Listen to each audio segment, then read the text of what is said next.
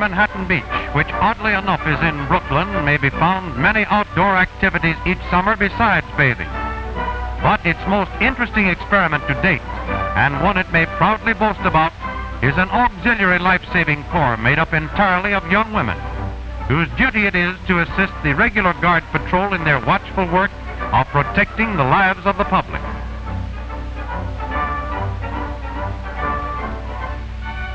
To the office of Recreation Manager, Mr. Claire B., come hundreds of young applicants, all anxious to join the seaside service. After a careful check as to general health and athletic ability, those selected for a tryout are taken to the medical station and given a thorough physical examination by the beach doctor. For the preliminary tests as well as the training later will be extremely strenuous. And now those who have passed the medical examination are lined up on the beach and inspected soldier-like by Chief Lifeguard Lou Phipps and Captain Madeline Carson, head of the girls' unit. In the first preliminary test, each applicant must swim from the shore to the lifeguard boat, a distance of about 150 yards against wave and tide. She is timed and marked for speed and style by examiners from the Guard Patrol and Life-Saving Corps. To show she is not exhausted and to prove her endurance, without stopping for any rest, she must make a surface dive to the bottom, a depth here of about 20 feet. For evidence, she brings up a handful of sand. Among other tests, rowing, of course, is important. Though the lifeguard boat is heavy, it is necessary to demonstrate they can master it upon all occasions.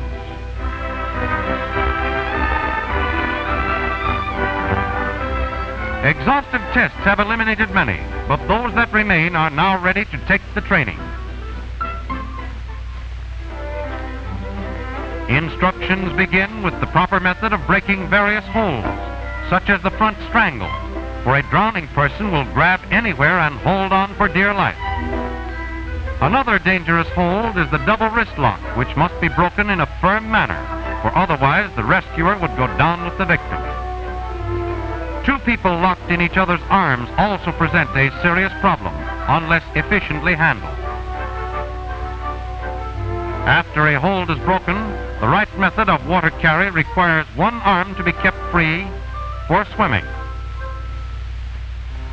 And now the girls are shown the right way to carry and to pass a drowning victim from one guard to another, known as the Pony Express. The victim is held firmly and securely to prevent slipping or falling, yet at the same time as gently and comfortably as possible under the circumstances.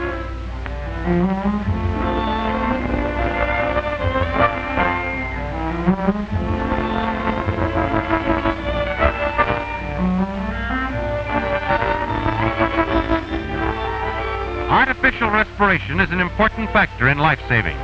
Here, the use of an inhalator in connection with the prone pressure method is demonstrated.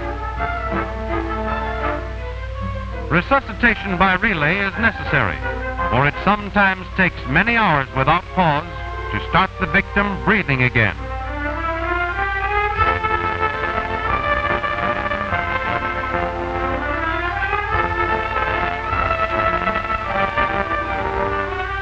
The girls now carefully watch how a victim is placed upon a stretcher, always held so that the entire body remains in a horizontal position. And so the training goes on day after day without let-up, watching, learning, practicing on one another, gradually becoming confident of their own ability. Lined up in company formation, the girls are ready for their daily drill. 4 are selected to man the lifeboat, a job they seem to relish, judging by the speed they make for the water. And necessary it is, too, for the element of time is always important to a lifeguard.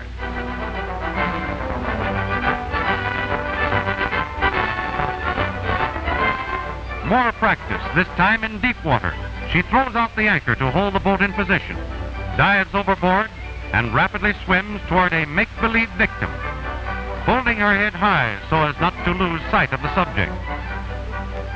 By an underwater approach, She turns the victim round by the knees, holds her by chin and chest with one arm, swims back to the boat with the other.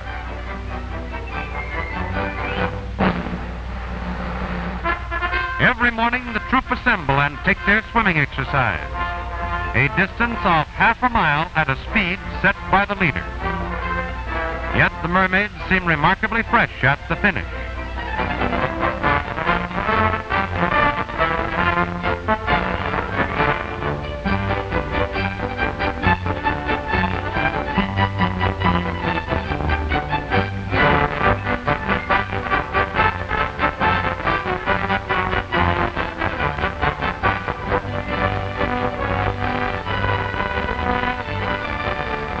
To make sure no one has fallen by the seaside, Captain Carson calls the roll of her company, a company any commander would be happy to inspect.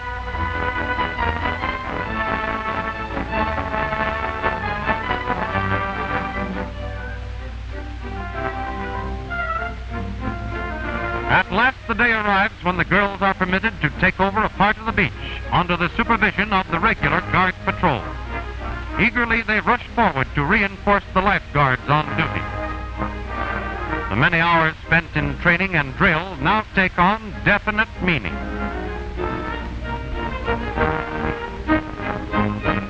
Some are ordered to the guard lookout to sight any trouble in the surf and sea.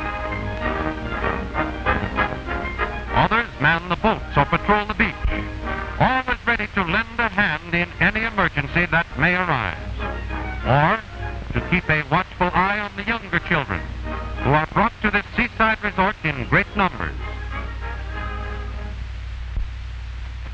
The girl guards continue their watch. Suddenly out there someone is in difficulty. Without a moment's hesitation, she's off the stand, off to her first call, off to a child floundering far out. The lifeguard boat has heard the whistle, and the girls put everything they've got in the oars. Toward the panic-stricken child there flashes through the water a white figure, swift in action, calm in mind, a godsend to a tired little body. Swiftly, too, the lifeboat cuts through the water, and as it appears upon the scene, the child is being securely held and safely brought forward on the strong, capable arm of one who is doing her part to perfection. In the best tradition of the lifeguard, to save without punishing, the young victim is gently and carefully placed in the boat and quickly rowed ashore. Here, other members of the Corps run out to the water and help bring in the heavy boat from out of the strong surf, but all without confusion, for each girl has been trained to do her task, and each does it calmly and well. Back from her first victory, our girl guard returns with a young life in her arms. Safely, she places the child on the shore. Serenely, she returns to the stand, ready again for any duty Father Neptune may call upon his daughters to perform.